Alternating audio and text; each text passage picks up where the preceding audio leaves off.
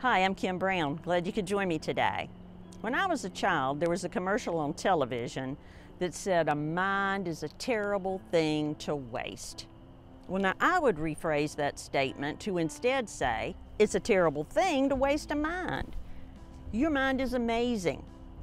Now, I haven't always used my mind, and I'm not here today to tell you that I'm using it to its fullest potential yet. When I actually discovered I had a mind, I found it under layer after layer after layer of dust. And since back then I was allergic to dust, I wasn't going nowhere near that thing. Somebody else would have to do it. Somebody else would have to fix it.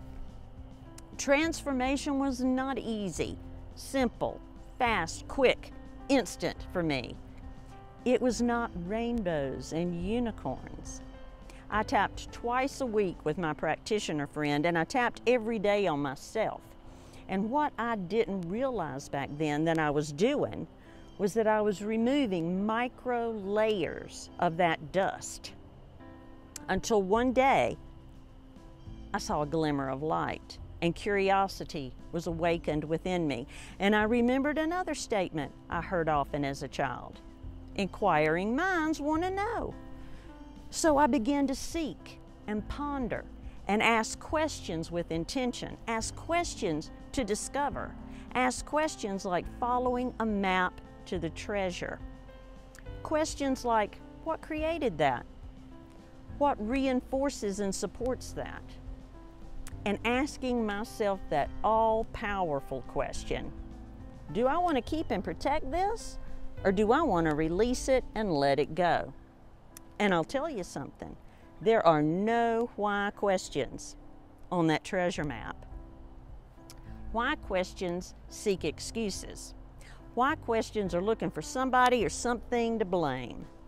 Why questions reinforce my current state. Why isn't this working for me? Well, that's why, and that's why, and that's why, and good grief, how could you have forgotten that? Of course this isn't going to work for you. Why questions reinforce victimhood. But what if you could begin to discover more powerful, thought-provoking questions of discovery? Questions like, what does that mean? Where did that come from? What occurs before I experience this problem? What's the benefit of me having this problem? Who benefits if I keep this problem? Who suffers if I keep this problem? What are the references, the resources, the proofs that I should keep, accept, and support this problem? What are the other options? What are the references, the resources, and the proofs that there are other options? If there are no other options, how do you know? Who benefits if I let this problem go? Who suffers if I let this problem go? And asking again and again, how do you know? How do you know?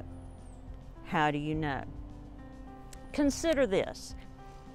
If that habit of thinking, doing, and being is good for me, would it not be okay for me to discover that? To see it more clearly? To understand it and appreciate it more fully? If that habit of thinking, doing, and being isn't good for me, if it no longer serves me, if it isn't even true, would it be okay to discover that? To see that more clearly? To understand and appreciate it more fully?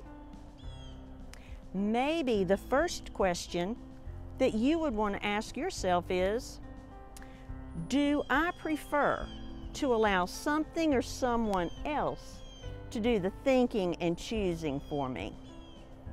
Or would I like to give it a try? The most amazing experience you will ever have is the experience of discovering, using, and changing your own mind. Consider giving it a try. You really are worth it. Thanks for watching this video, and remember, no matter what you've experienced in the past, you don't have to stay stuck there. Today is a new day. See you next time.